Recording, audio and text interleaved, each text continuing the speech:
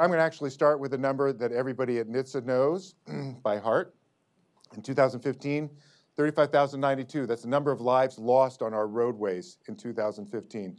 That is relevant for all of us in safety because that's like a 747 crashing every week. I bring this up for a whole year. I bring this up because if a big jumbo jet crashed, it'd be in the headlines for months. If a second one did it the next week, we would close the entire airspace system, right? We would not tolerate that.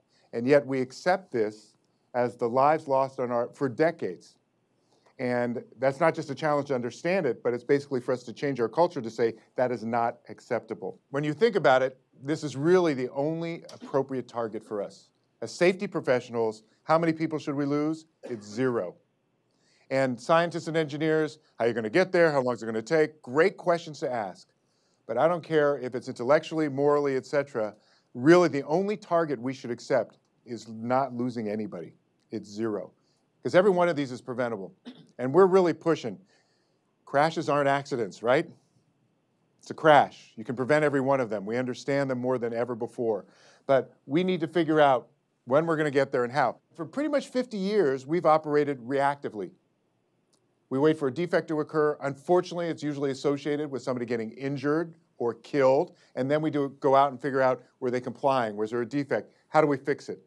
So that's why what you see here is this major transition over the last couple of years where we've tried to emphasize moving from reactive to a proactive safety approach.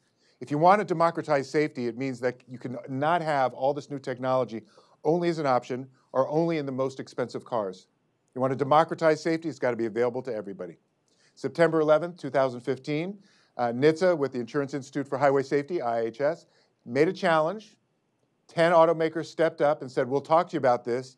How do we get AEB standard in all vehicles? Said, we'll come out in January and see what we've got.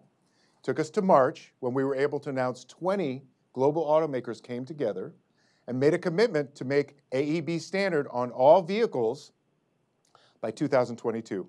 One of the big problems we have is nobody understands the lexicon. And I say this because it's been fascinating when people say, before January, the #1 question anyone would ask is, so when's it going to be on the road? And about January, when the Secretary announced that we'd be working on a policy, what was interesting is you could say, well, it's already on the road, right? But when you think about it, people don't really understand what's here and what's coming. And it's one of the challenges.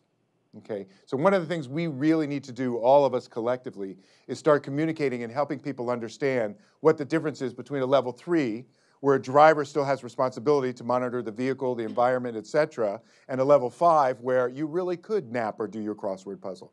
These are very different things. Over the last couple of years, there's been a bit of a transformation going on at NHTSA. Part of that transformation was us basically using sort of 3 strategies that we've been focused on. How do we fix things that are broken? This is not just NHTSA. This is like general for the industry and safety. Defect recalls, behavioral programs. How do we fix what's broken? How do we pivot to the proactive safety approach that I'm talking about? And third, we got to create the future. We can't let it happen to us. We have to create it. But not only do we have to create the 30-year plan that gets us to 0, we got to own it. We have to take responsibility for that and the actions that are needed to get us there. That's really critical. There's been a lot of what I call hand-waving. We need a plan, let's talk about it, let's have a meeting. What really matters is executing. If you don't deliver on that, then it was a nice exercise, but it's not going to really save lives or prevent those injuries. I do think there is a moment here. I think we are looking at probably the most significant change in safety on our roadways forever. I mean, people want to go back 50 years or since, horse and buggy, it doesn't matter. I think you're looking at it. And it's not just about the technology. It's about us acknowledging where we want to be as a society, not accepting these deaths and injuries on our roadways.